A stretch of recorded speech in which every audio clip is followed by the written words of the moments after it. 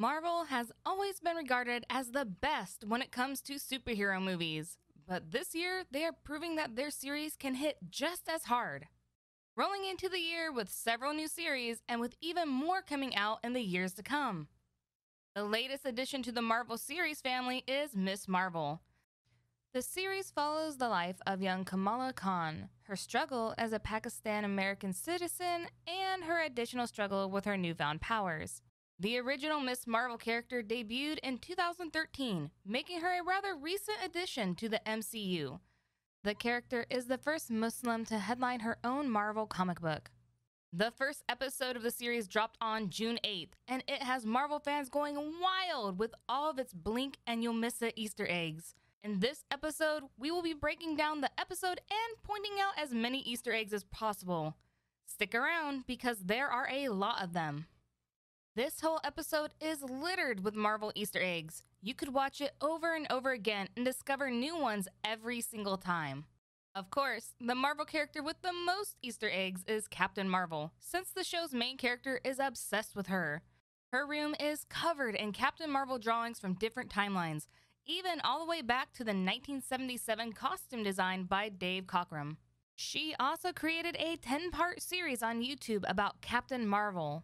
Similar to the Kamala we meet in the series, the comic version of Kamala is also a Captain Marvel stan. She was wearing a Captain Marvel costume the first time she got her powers, just like we see with this Kamala. The comic book characters eventually changes her costume to something more unique, which we will also see the real Kamala do eventually. They have similar stories, but what they don't share is powers. This version of Ms. Marvel, unlike her comic book counterpart, gets her powers from Nega bands that are similar to the ones worn by the original Ms. Marvel, who is now Captain Marvel. The Nega bands are made with Kree technology, which makes sense since Carol Danvers is half Kree. But what doesn't make sense is how Kamala, or more specifically her grandmother, gets her hands on Kree technology. Hopefully, this is a question the series will answer with time. The comic book Kamala was a human with Latin Inhuman DNA. Her powers were activated by the Terrigen bomb, and she gained the ability to stretch her body in any shape she wanted, which led to her taking on the catchphrase, "Embiggen." But fear not, comic book fans, because just like in the comics, in the series, Kamala's fists actually embiggen. Although whether she will say the words like in the comic book version is still unknown. Kamala and other new Marvel characters like Moon Knight, who also got his own series, are ushering in the new generation of Marvel heroes, seeing as we are in Phase 4 of the MCU. The episode is titled Generation Y, which references the new generation of Marvel superheroes.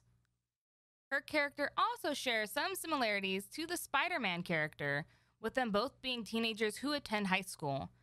There's also a scene where Kamala takes a driving test, which takes us right back to Spider-Man Homecoming when Peter took his driving test. Unfortunately, she fails her driving test and meets with her new school counselor, Gabe Willow Wilson, whose name is a direct reference to G. Willow Wilson, the writer of the original Ms. Marvel comics. When Kamala arrives at the school, there is a plaque in front with the names of the people who worked on the Ms. Marvel comics, including G. Willow Wilson, Adrienne Alphona, Jamie McKelvey, and lots more. We are introduced to Kamala's frenemy, Zoe, who seems like she might have a bigger role in the series with time. During the gym scene, we see the gap between the 2019 and 2023 banners, which indicates when the snap happened. There's a 2024 banner, which lets us know that the series takes place in 2025. In Kamala's YouTube series, we follow the life of Captain Marvel and everything she did after the big fight with Thanos. Kamala calls her Earth's mightiest hero, which is a classic Avengers tagline. Final chapter to my 10-part series on Earth's mightiest hero, Captain Marvel. The final episode of her YouTube series depicts the fight with Thanos. The end of her series is another not-so-subtle nod to the fact that we are done with Marvel Phase 3 and moving on to Phase 4. Her room also has a drawing of a sloth with wings, referencing her YouTube name, Sloth Baby Production. While her YouTube channel gives us insight into Captain Marvel's life after Infinity Wars, we also see what the other Avengers have been up to. Scott Lang started a podcast called Big Me, Little Me, which is an obvious Ant-Man reference. We also see a YouTube video titled Ant-Man and Wasp Romantic Vacation in Paris, which lets us know what Ant-Man did after the Infinity Wars. While biking down the street, Kamala and her best friend Bruno Corelli pass a Greenco building that references the Hulk. Her parents also dress up like the Hulk and try to get her to join in, which Kamala finds mortifying. You can't come with me, not dressed like that, because it is so humiliating. Kamala also makes a joke about zombie Captain Marvel, and coincidentally, there is a spin-off series about Marvel zombies in the works. Also, from the vibe we get from Kamala and Bruno, it seems like they might end up in a relationship before the series is over.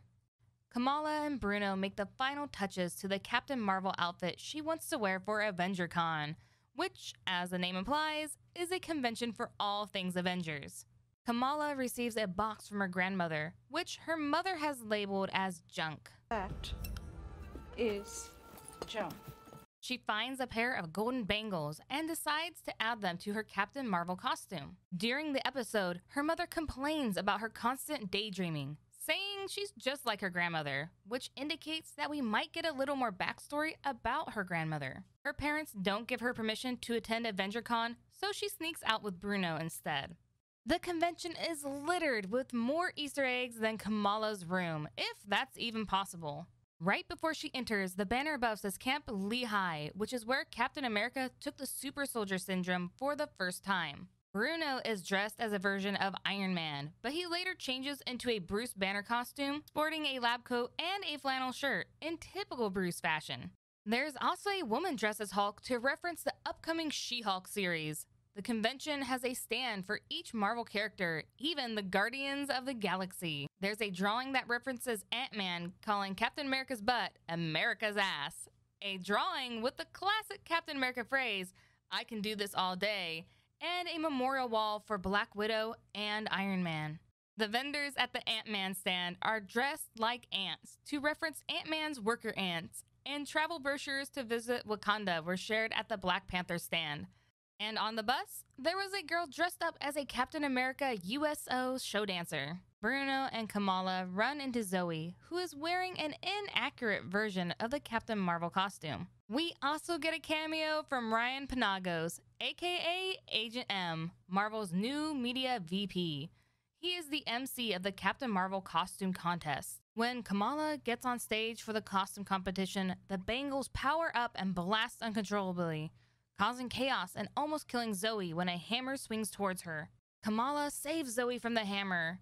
Zoe and Kamala's relationship might be similar to Peter and Flash's, where Zoe would dislike Kamala but love Miss Marvel. It seems that her bangles are powered by electricity, and we see that the moment they are activated. The bangles gain power from the electrical devices around her and briefly send her to an alternate dimension where she sees beings with glowing eyes. Because the bangles are powered by electricity, it means that if or when Kamala does fight besides Captain Marvel, she will have an unlimited source of energy, since Captain Marvel is like this battery of cosmic power.